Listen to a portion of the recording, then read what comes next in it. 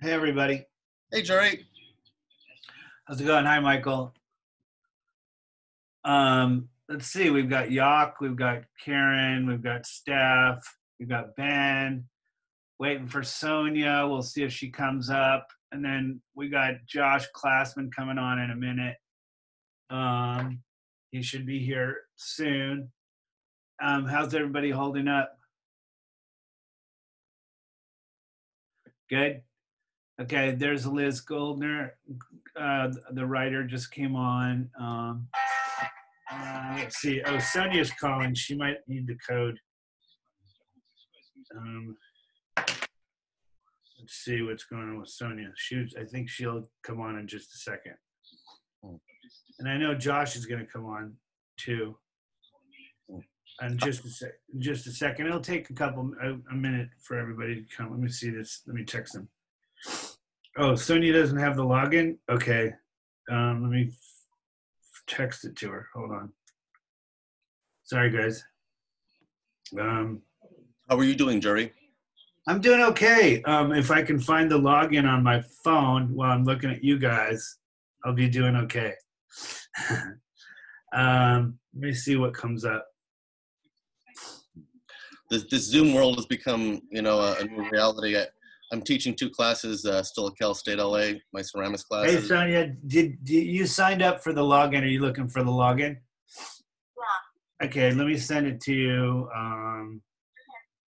It'll be right there. Okay. Let's see. Sorry, guys. Let's see, where's my sent? This is what I love about technology. You were saying that you do this a lot.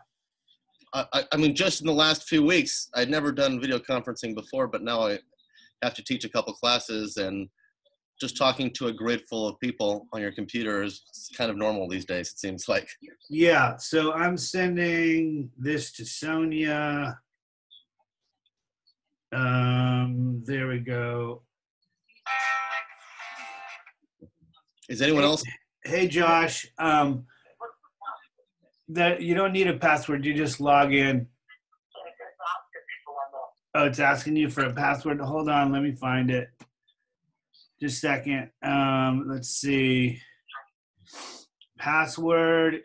I'm gonna have to text it to you, Josh. Okay, so I'm gonna text him all this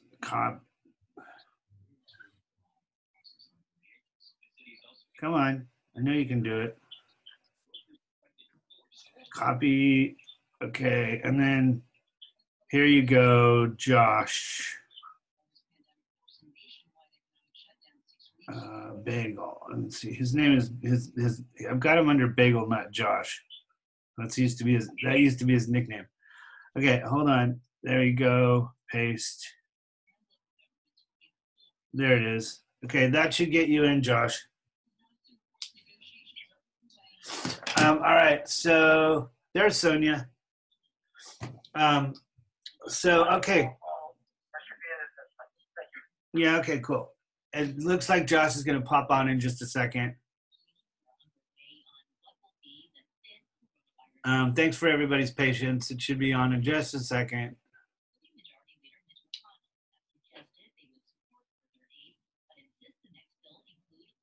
The reason I'm waiting for Josh, obviously, is because he's a guest, but also because I'm going to start with him. Let's see, is he on yet? No, I don't see him yet.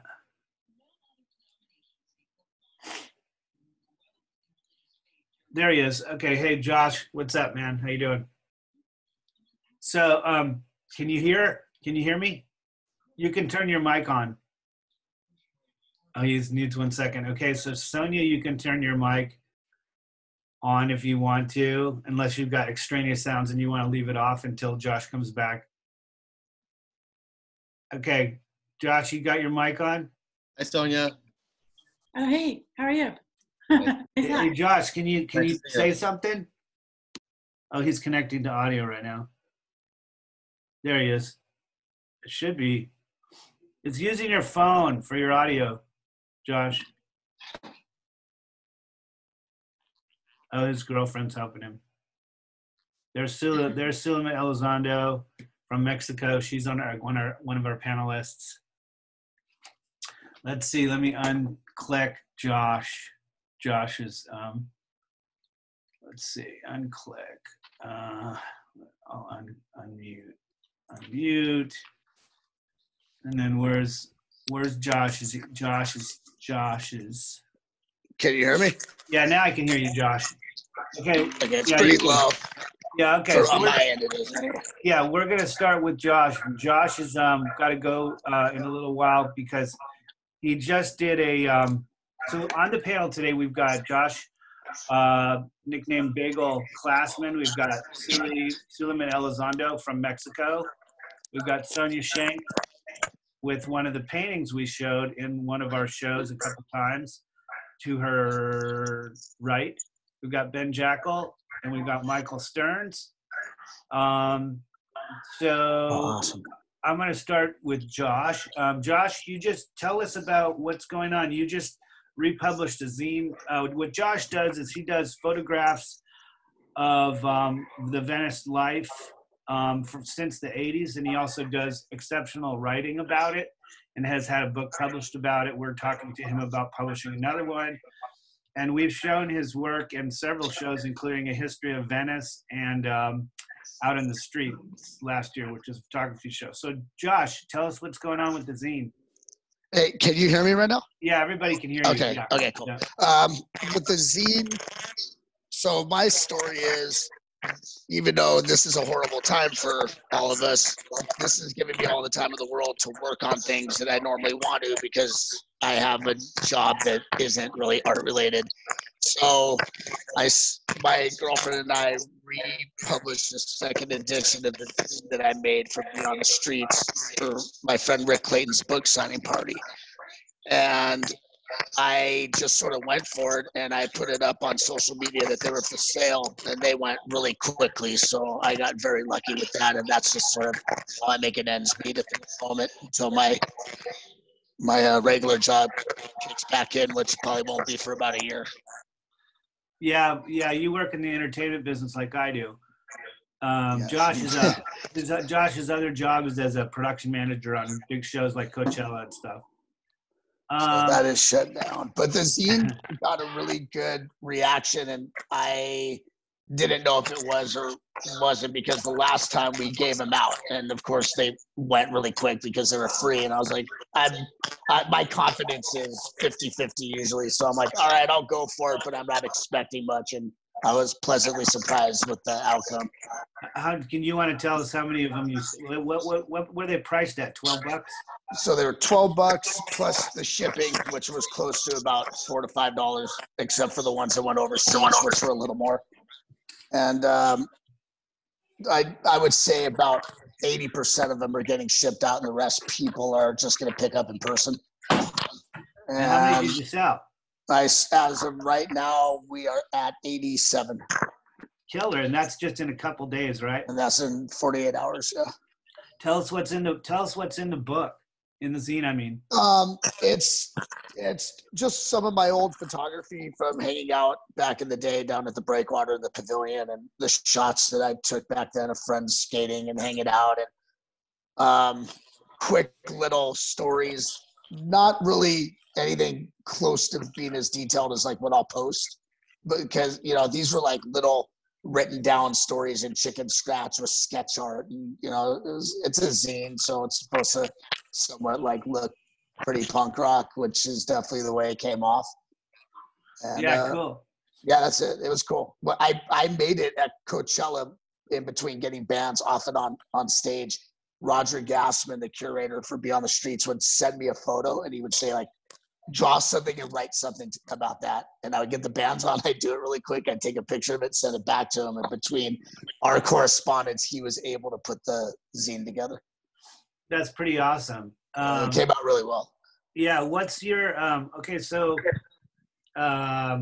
what like, how has the COVID thing affected your art?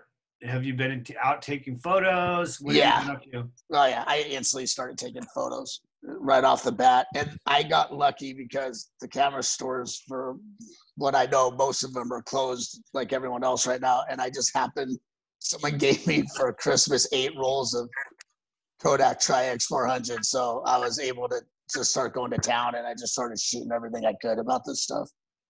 You know, just everything from like the boardwalk being completely shut down, but taking pictures in the afternoon so you would know that it's a weird thing for the fact of the way the sunlight is compared to like early in the morning when you could definitely get that same picture. But, you know, it's different when it's 2 in the afternoon and you see the sun going closer west and people getting kicked out of the skate park and, you know, just all the signs. You know, I know everyone's shooting right now, and I'm just trying to keep it as analog as possible and just strictly doing it with the film. And so I have to wait on the back end to be able to get it developed, but it's all good. The anticipation's sort of fun, you know? Yeah, well, when I'd like to talk to one of the other guests about what they're doing.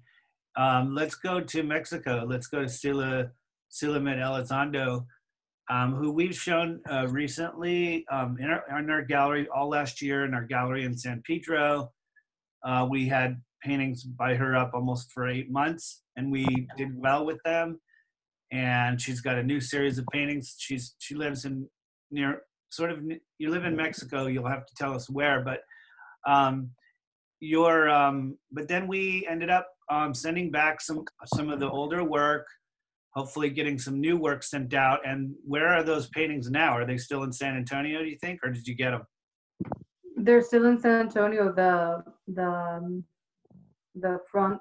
lines are blocked, so we can't, go back and forth from Mexico to the US.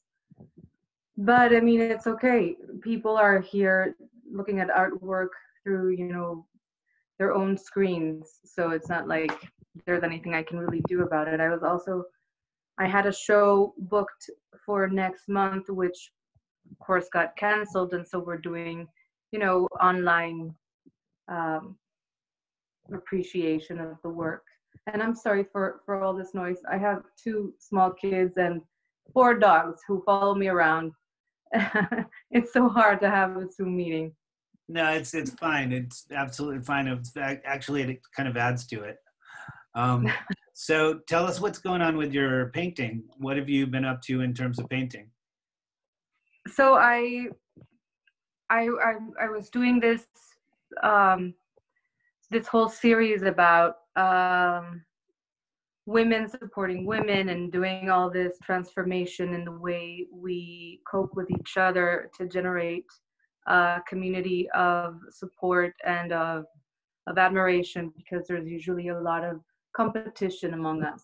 And I was really excited about it. Actually, a month before we were sequestered to our homes, 2 weeks before we were sequestered to our homes, there was this big, what's it called? I'm sorry, I'm lost for words, but we had a parade in the center of our city where women were supporting each other. And there's a lot of violence right now against women in Mexico. So we were focusing on that, and we were bringing attention to that. And I felt so connected with my work and with what was actually happening. And then COVID came and everything changed. Everything is so, loopy feelings all around. And instead of having, some inspiration where I could keep on building on or creating, we just started to, think about our own health and uncertainty and what was going to happen with the world. And yeah.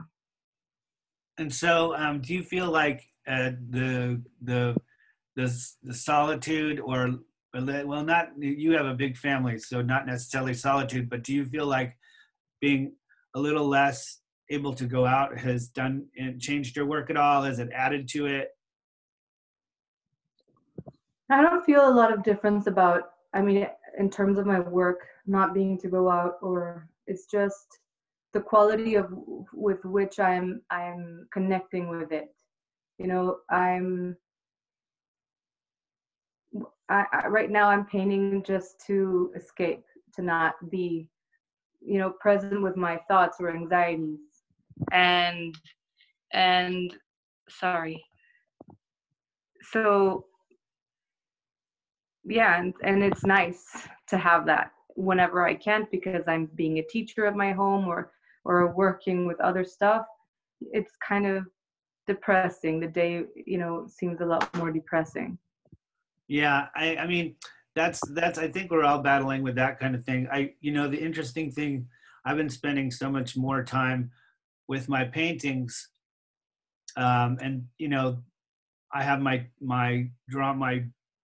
two big doors that are set up on blocks that I paint with using, and they all have wonderful light coming in, and I have a lot of more time to spend in front of them. And one of the things that I realized the other day, that my paintings relate to a hobby I had when I was a kid, which was I used to collect stamps when I was really young, like 8 to 12 or something like that, or 14 even. And I realized that there's something about collecting stamps that relates to the kind of work I do, which has to do with doing them all together in a grid and then breaking the grid up as if you had a block of stamps and you broke the stamps off and then you sent them to people on a letter, and all the stamps go away, and then all of a sudden someday, I don't know. It's just really interesting that came up. So I felt like, battling my demons while at home has actually helped my work a little bit in terms of understanding what I'm thinking, what my subconscious is doing, and my urges are. I wanted to talk to Ben next. Oh, by the way, we are gonna if this times out at 40 minutes, just log back on, okay? Because we're using the free version, okay? Let's talk to Ben now. I'm gonna unmute you. I think I just did it. Hey, Juri. Hey, Ben. So tell us what's going on with you. I know you have not only your art, but you also have, this is about our art, but where are you in what part of town are you in? I'm in Culver City. I've got a studio here that I share with Dana Weiser, and she's self-isolated in her own house in Santa Monica because she is weakened immune system, and we just decided, like at the beginning of this, to just totally separate. So, and then I live about a mile away with my wife, kind of in Palms area. So I just drive up to my studio. I've pretty much been here, like honestly, like about 7 days a week. I just drive a mile up the road. I spend the day here in my studio. I am still teaching 2 classes, Cal State LA, beginning ceramics and intermediate ceramics. And I kind of adjust everybody to take their tools and everything home. And I made some demo projects, sent pictures out. I have weekly Zoom meetings. It was a class that only met once a week, so we meet on that period and we kind of catch up, and it's kind of hung together a little bit. They're turning papers into me this week that I had assigned. So it's really weird being a ceramics teacher, like this, teaching like this, talking to my computer's camera here, right? But it has really, like, we've kind of kept together. I get the whole class is on the screen and they're all isolated and we kind of connect, and it does feel like there's still something there. I've really tried to keep the camaraderie of the class going and solving problems. I actually had to drive across town and deliver a bag of clay and tools to 2 of my students that couldn't bring anything home, and it was either that or they just didn't do any more work for the semester because there were no stores open they could buy anything from. So and that's also given me a purpose, to be leading, this like 40 students, like to make work and to keep going. And we talk about the bigger system and like just keeping morale up and using this opportunity as artists to improvise and adapt and overcome. I think that this is, in some ways, this is normal for a lot of artists, is like the unpredictable things happening that are tough, isolation, lack of support. Like, we're used to this. I think, I've seen a lot of artists doing amazing things and producing, and we get along, and we're used to the drought. So we do well during drought conditions. But then besides that, so I've tried to then, if my own art, I kind of channel in some ways contemporary politics and global events and disaster through my art for the last decade or so. So like for me, finding like ways to channel this event through my own studio, through my sculpture, has been interesting, and like ideas come. So I want to share one thing that I've been doing with you. Maybe some of you have seen this. I've been working on a group of ceramic porcelain face masks, right? I've got my bandana here. This is how I go out in public, right? Kind of fun. But I got this idea that, you know, I could roll porcelain super thin, an eighth of an inch thick clay, beautiful white clay, and then kind of press it against my face and make a mask. And then it's so delicate, then I would add the straps and then kind of just set it down on the kiln shelf, and I couldn't touch it again because it's so delicate. So I've got a few pictures of these things here. I'll just on my phone, just kind of. Oh, those are cool. So, and those have been fired. Those have been fired once. There's a table full of them right there. I had a live Instagram thing with Ellie Louver this last week where I made these for people. You know, I spent a few minutes making them. Let's see, there's a detail. Yeah, and they're kind of, you know, they're kind of about the casualties. Like these are used up face masks that have been dropped on the ground. So, like they're kind of, you know, they're kind of used up. They're kind of gone. I spent the last few years working on a series of cannons that are like worn out and used up and are laying there, and they kind of feel like casualties lined up in a row. So I see these face masks as kind of symbolic of the casualties, and there'll also be, when all our face masks are gone and we get back to normal life, that these ceramic porcelain face masks will be here as a, you know, as a marker, a memory that, you know, that won't go away. These porcelain objects will hang around, and just be a marker of this time. And doing this while we're all doing it, like just doing it now alone in my studio, making these things now is so important to me. You can't make this art in 2 months from now. It has to be right now while this is happening. And That's cool. That's cool. So that's kind of what I'm working on right now. Other sculptures too. I mean, honestly, I've been more active in my. I broke my thumb 2 years ago, and I've been kind of just trying to get back to normal. I feel like to some extent for a while, and honestly, this like the ability to just be in my studio 7 days a week has been really, I think, helpful for my own practice and my own life. Okay, so that's really interesting. I can't wait to see one of those in person. I've been following that work. I wanted to talk to Michael Stearns next. Michael Stearns is going to unclick you. Where are you? Is it Michael's iPad? Is that what that is? Okay, great. Unmute. Okay, so you should be unmuted now, I guess. Or unmute audio. That should have worked. Yeah, there you go. Yeah, I can hear you. You're good Okay, there. that helps. So Michael has a studio at the Loft where we used to have our gallery in San Pedro. But he recently closed it. Hi, Jody. He recently closed it in order to focus on his art. And we have one of his paintings sitting above me. Above the purple one is Michael's painting. I can't raise my computer too much higher, but that blue painting on the top is one of Michael's works. The one below it's one of mine. So Michael, tell us what's going on. How you doing? Well, I'm doing great, and I'm kind of like Ben. My studio isn't where I live. I live in Long Beach, so I commute across the bridges, which is an interesting experience. You know, almost every day. I'm here probably 6-7 days a week, and I think that's, you know, for me that's really important. I mean, I've a happy reputation of being kind of crazy and busy, and this just kind of fills the idea of getting out of the house and moving. I think saves me and saves my relationship with my wife. We spend too much time together, you know, it just gets a little crazy.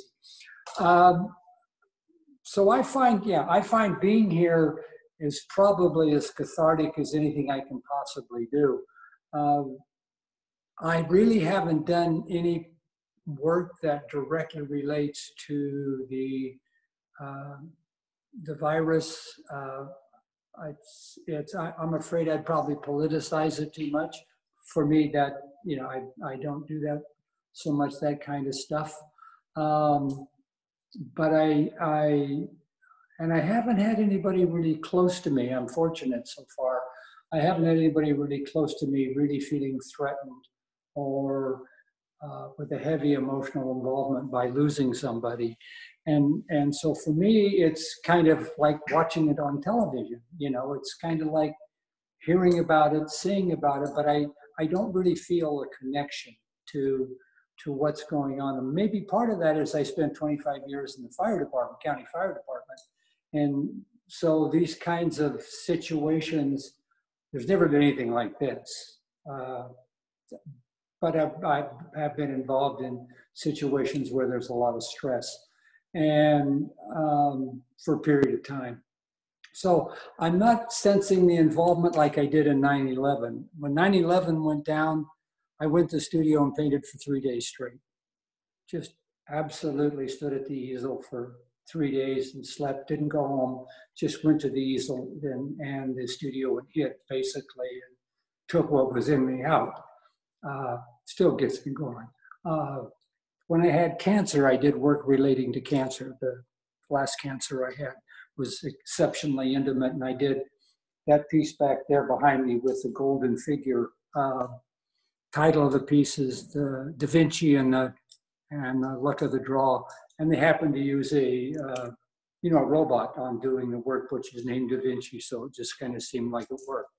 So I had some real intimacy involved in those two things.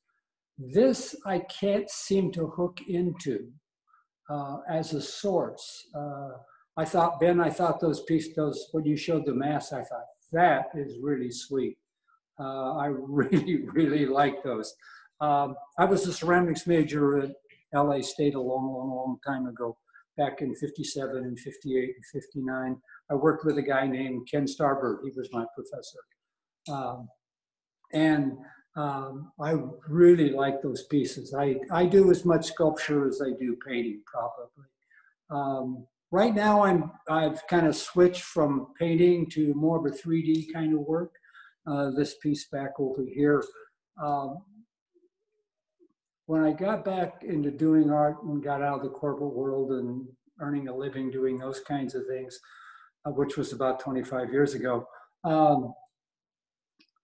I wanted to go back to ceramics, but it just seemed an awful lot of work for one person to put together a studio and a kennel and all the laws that now went into it. So I started working with cardboard, and I'm back to using cardboard quite a bit in just a whole different way for me. So that's where my stimulus is right now, is just kind of using these pieces and scraps of cardboard in a way that I've never used them before. So that's where my work is now. Is there a way of seeing it better, the cardboard piece? Sure. He's gonna probably move. You could probably move your camera towards it. Let me try this. Because it looks cool, but I can't. Oh, thank you. Oh yeah. Okay, that's beautiful. It's about 4 by 4. Uh-huh. Yeah, this is so illustrative of the experience that we've all been going through. So yeah, that's really cool. Oh, I'm sorry. Here, I'll turn I'm gonna mute it. All right, cool. So next, I'd like Michael. Next, I'm going to talk to Sonja. Sounds good. And then Sonja, how you doing? You've got one of my favorite paintings that we showed. I think we showed some of one of Jody's paintings next to that painting one show last while. But anyway, what's going on with your art? What's going on with your, with the hibernation, the isolation? What's happening? Well, it's kind of funny. I feel like I maybe had a similar reaction to what Sulamit said, which was, in a way, like the whole thing, instead of making me like work a lot, kind of just shut me down a little bit. I mean, I continued to paint and do some little pieces, but it didn't really make me, I mean, partly I mean, it's kind of funny, but it's not funny. But I was working on the series that's a little bit like next after this piece here. And all of them have these, like this black shape. They have these pieces in them that are kind of like these almost alien forms in what's otherwise kind of like the normal world. And so I had started doing this series that was all interiors with like kind of overgrown house plants and these weird yellow like sculptural shapes in there. And in many ways it like ended up being almost prescient, but like too prescient, like in a way that wasn't good. Like it was just like, you know, these alien, I mean, it wasn't supposed to be a virus, but it was kind of meant, you know, as like a negative, maybe dystopian view of the future with some kind of unknown thing invading houses and all seen from inside the house looking out. It was just like, I was like, wow, I don't really feel like working on that now. Yeah. Not fun Well, a lot of your work involves, you know, both painting and then painting from sculptures you've created or things you've repurposed. But I've been, you know, really excited to have been able to show your work. And, you know, did you have any shows that were canceled as a result or postponed or anything? No, actually, I did not. In fact, I'm in a show that is opening in a week or so. I think it's opening May 14th, and Ben might know because it's Jordan and Ray, and Ben's a member. But they're doing this cool show where we're all like, there's like 100 artists, and we're all installing work outside in the city somewhere, or like in a window or whatever. And then they're gonna post like a map online, and people will be able to like drive around and go see this art. Or I think there should be photos online too. So it's like a, you know, virtual but also physical show, which is super cool. So I'm working on a piece for that. That kind of broke me out of my stupor that I'd been in for a while. And yeah, that sounds really interesting. I didn't even know about that. That's great to hear. I'd really like to find out more. That's super cool. It's totally cool. Yeah, so I'm going to open it up to questions now.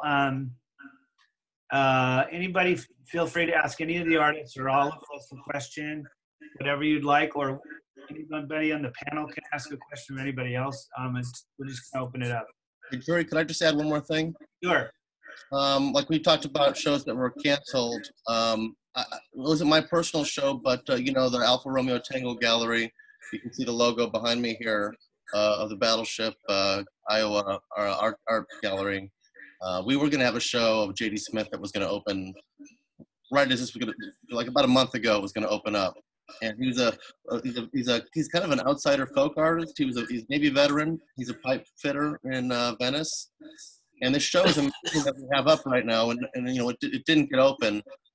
So it might be a long time, but I just wanted to tell everybody about this great show that we have on the Iowa that we will open eventually, you know, and just stay tuned for that. Yeah, cool. Yeah, I wanted to give everybody information about ViCA too. We left the loft in San Pedro. Took us about 5 months to find and move into a new place.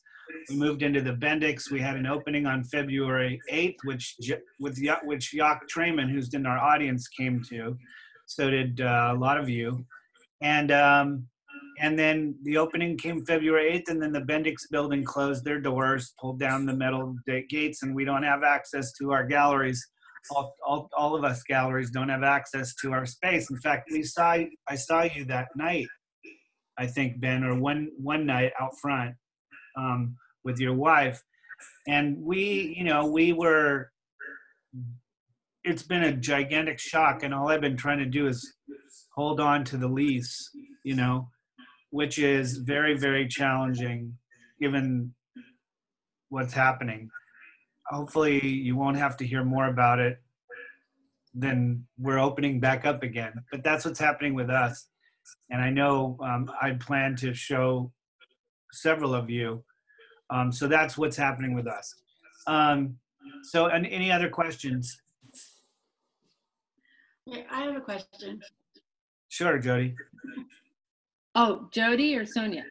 Oh, did you just say you had a question, Sonja? I know I'm a pals, but yeah, I have a question. Oh, But that's Jody, great. That's great. Yeah. I did too, but she spoke up. Go ahead, Sonja.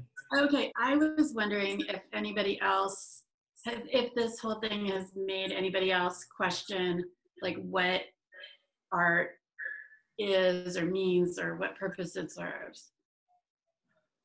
I'll answer first. I have felt more connected to physical objects around my house and, been able to stare at them longer and spend more time with all the paintings I have of all these different artists in my house. And even, mementos that I keep on my piano or on my mantle have become more important to me. And so, in my opinion, in my personal experience, it's enhanced the desire to be close to objects. Yeah, Jody, go ahead. Oh, okay. It's funny, Sonia, that you were going to ask that because I was going to ask you that as well. And for me, I find that times like these are when really deeper meaning comes into our existence as to maybe it's not about the ego. It's not about who's doing what and what does someone think of me. It's more, it gets you away from that, which is so important. And it gets you into the aspect of what are you visually recording? What are you putting down in history, in imagery or music or performance that is related to what is happening in our times? Because even, and Juri, I've been doing that work on the kind of apocalypse and destruction of things for the last 5 months, and then this happened. And a lot of people do that though.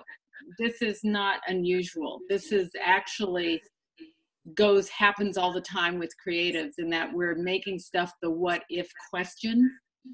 And it doesn't matter if it's, pandemic, whatever. We're always doing the what if, I think, in the back of our heads. But I think as artists, we're all here to visually record what is going on, whether it's a personal journey of how we feel about things or just recording history.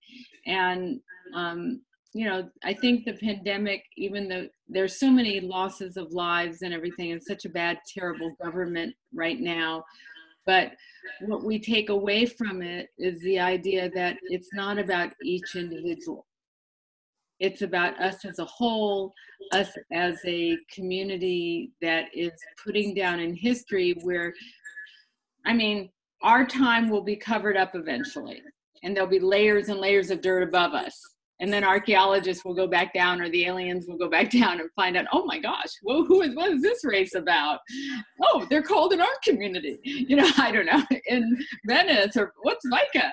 And, millions of years from now, whatever, something will be here. We won't be here. And, it might be like AI, where there'll be aliens doing archaeological digs. But for whatever reason, even though it might seem all meaningless, our existence, it isn't, in that while we're here, it's our purpose to be here purposefully, in a purposeful manner, whether we count or not. And that's our job, is we are visual recorders. And Yeah, I agree with you 100%.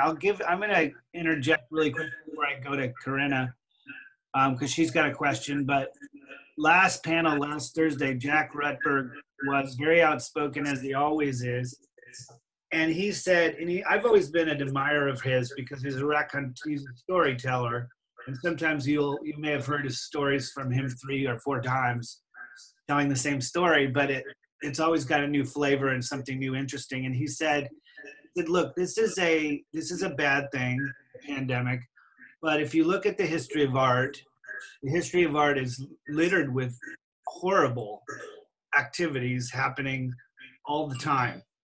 And it seems like artists are the ones who have survived through that in order to record things that we could have easily forgotten. In this century alone, we've been through two gigantic wars, well, Vietnam War, Korean War, now the Gulf Wars, but most importantly, the First and Second World Wars, which was devastating to the world. And artists weren't identified later by what they did during those wars. They were identified by their work itself. It may have reflected the time, but it wasn't like, oh, that's World War II work or that's World War I work. It wasn't, and so I think he's right. I don't think it's going to be COVID work unless it's specifically related to it. But I think it's interesting to take a look at history and see what we can learn from it, and also what we can do better. So next question. Well, Corinna, did you have a question? And then after that, we'll go to Liz. I can't hear her. Let me turn her on, unmute her. There you go. I had a statement more than a question, just that experience of, and from what all of you're saying, I think there's a collegial, familial quality that's happening both with artists, with society, on the upside of all of this, the random acts of kindness, it's been uplifting in that regard. I have had some friends that were sick that I was scared to death, and I can't even imagine what it'd be like to go through it for myself. So I had a piece that I did that was almost like an epiphany for me when this whole thing started to expand, and that helped me to get through. But I've also found that the political element has really become that much more important to me, like fighting for the post office. I mean, I'm working with several groups on that, and as much as I have to do my work, I think that's true for all of us. I just have to, otherwise I get very, very depressed. I have to do it one way or another.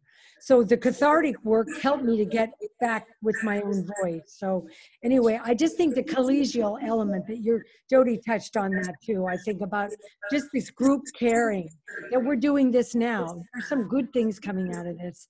And I try to be grateful and focus on the good, because otherwise it's easy to get depressed and become just paralyzed. Yeah, you're right, Corinna. How about Liz Goldner? You wanted to say something? I write about it, and I wanted to respond to what you said about this time that we're going through. One of the most striking art shows I've seen in a while was about a year ago at the Baltimore Art Museum. And it was surrealism created during, just before and during the Second World War by the famous surrealists like Miro and Picasso and Max Ernst. And, you know, I've known about these artists forever, but I saw their work with new eyes. I really saw how their work reflects the times they were living in. And they were very dark, and of course we have Picasso's Guernica, which certainly is about war.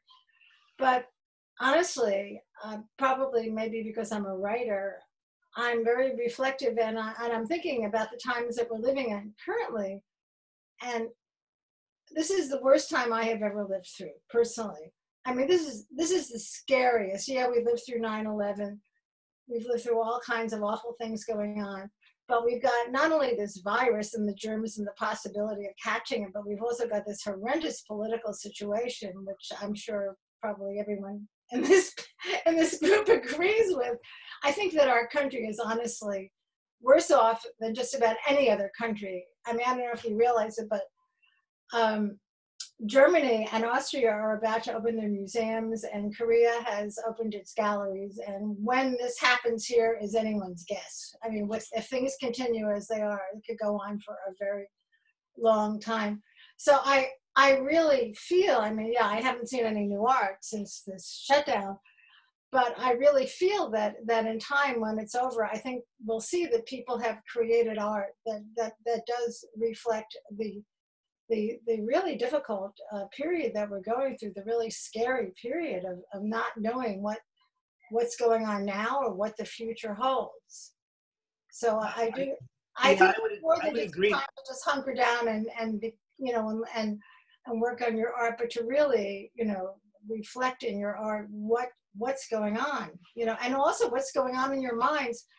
I mean, if I can just say one more thing, I've been having really strange dreams, more stranger than I can ever recall, and very surrealistic dreams. And I wake up and I feel like my dream is like a Moreau painting. And I wonder, what these surreal artists during the mid-20th century, what their dreams were like. I just really urge everyone to just express what's going on inside of their own heads on the campus or their sculptures or whatever.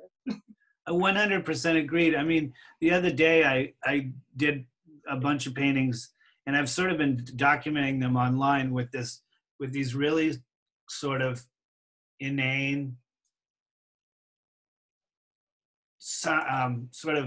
impulsive, super short movies that are really poorly done, that are live Facebook movies that I've just been laying out there, whatever was in my head at that time. And I found myself painting these weird paintings that I couldn't understand what I was doing. And then I realized that they were related to the isolation and the COVID and the things being upside down.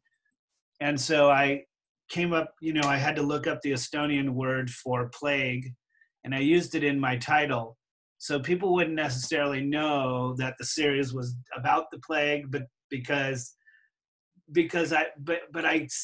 think that whether, like Jody said, whether you're somebody who's a visual recorder or you're talking about your dreams or whatever, you are a product of your times. But I think the idea that we're going to get through this is most important for all of us. And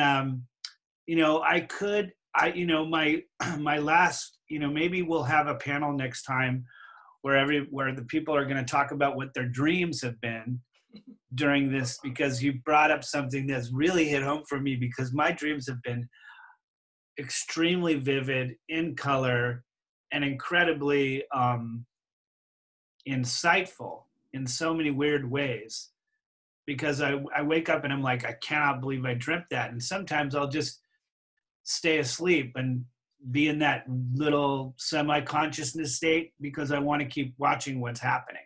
Mm. And it's an interesting process. So I totally hear what you're saying about the dreaming. Anybody else have any final comments or questions at all? I want to, before we go, I want to wish you guys all safety and health. Any of you can call me at any time because I know all of you fairly well.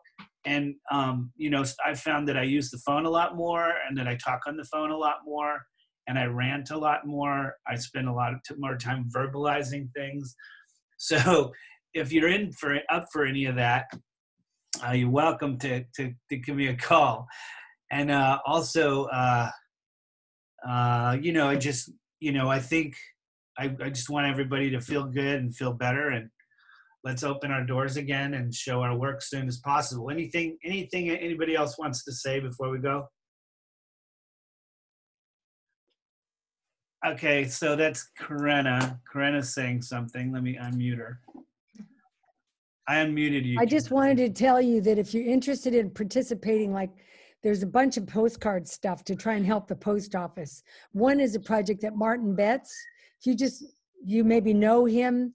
If you just look on Facebook, it's a project he's doing. It's ongoing for people to make a little art, send it to him. And again, it's using the post office. The other is through Indivisible. If anybody cares about that, trying to help get the Democrats out to vote to get the Senate and back, or take the Senate and keep the House and, win. I don't know. Anyway, I think that's something that we can do. We have a little more time. So if you're interested, let me know. Indivisible, your local Indivisible. Yeah, look them up. Cool, very good. Suli, thank you for taking the time away from your dogs and your kids to come from Mexico. And I cannot wait to see your new work. I've been following the work that you've been painting. It's gorgeous.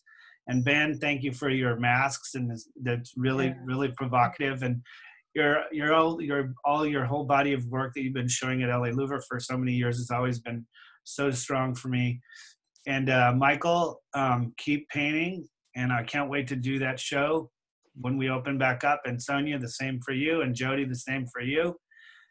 And Steph, Sydney, keep making those gorgeous montages that you do. And Liz, thank you for your excellent question about dreams, and we'll see you guys soon, okay? Oh, next week, before we go, next week we're having a panel Thursday again at 1 with Liz Goldner, who suggested the idea of an art writers panel. She gave me the idea, so we're doing that, and Shayna Dambro is going to be on, and we've asked Carolina Miranda. She's sort of half in, half out. We've got Jeannie Davis is going to be in it. So we at least have 3 panelists, and I'm looking, I also asked Sarah Cascone from ArtNet. So if the other 2, we should know our full lineup by Saturday, and we'll be posting that. So come back next week. And if you have ideas for panels that you want me to do, I'm ready to look. And also, if you have artists who are sort of up and coming or need refreshed views, I've started this thing called online portfolio reviews. It costs $40 or $45 or something, and I review 15 pieces of art or videos or whatever, and I do a thorough discussion with you about your work. And most of the time, there's verbiage you can use later as a quote from me for your process. But it's something that I never did before because it's so hard to keep track of all the artists you already have in your show. But I thought, what the hell? It's a new thing.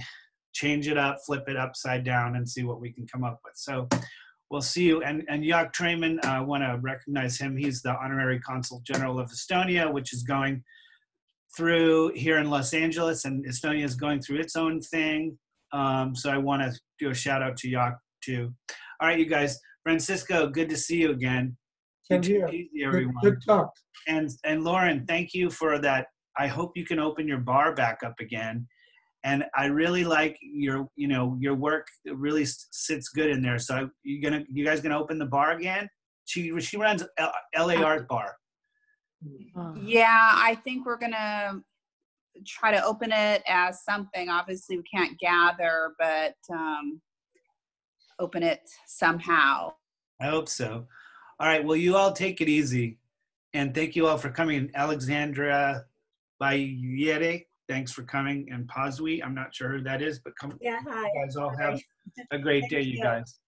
Take care. Thank you. Thank you, everybody. Good talk. Very good. Bye-bye. Bye. Bye, thanks. See ya.